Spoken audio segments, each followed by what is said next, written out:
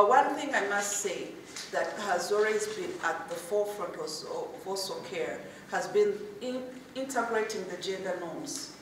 Because when the refugees come to Uganda, they come with their norms. So dealing with them, you have to have a mindset that appreciates where they're coming from.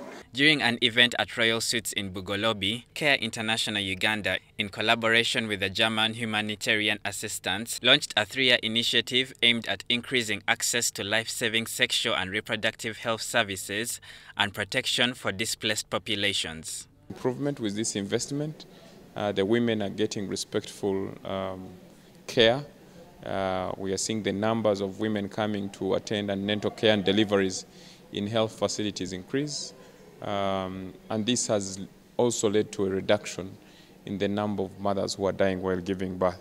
So we want to appreciate the Care International in Uganda, that was the implementing agency with funding support from the German federal government. Dr. Mugabe Richard highlighted the progress Care Uganda has made in the West Nile region during his evaluation of the project. The project has done well for the last 2 years. They have invested in these 2 districts in around 15 health facilities, buying equipment. They bought 1 ambulance and athletic machines to ensure that the quality of care for the mothers and the children is improved. So they've also invested in training healthcare workers and recruiting some of them as a way of supplementing the government efforts to deliver quality maternal and newborn care. This initiative spans 3 countries, DR Congo, South Sudan and Uganda. At national level, we have seen that through engagement with the Ministry of Health, we have been able to revise and update the MPDSR Trainers Guide.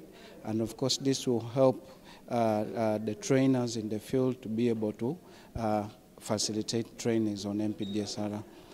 In the community, we've seen a lot of improvements in terms of quality of services.